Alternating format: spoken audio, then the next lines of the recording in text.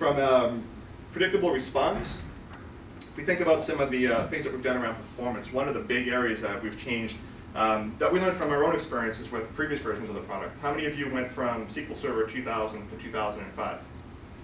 Okay. Feel any pain points around performance when you made that upgrade? All right. One of the big things that we did when we made that shift with the introduction of SQL 2008 was the ability to go in and freeze a plan.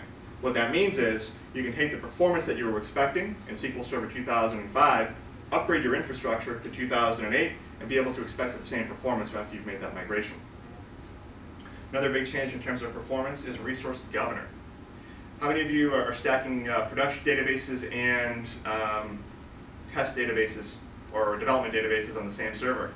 Yeah, pretty common, right? I mean, you have to use what you have for resources.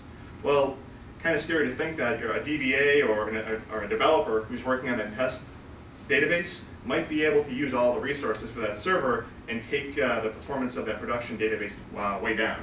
With the resource governor, we can assign certain thresholds. It's really quality of service that we're assigning to a database and say, nope, production database will always get X amount of resources assigned to it.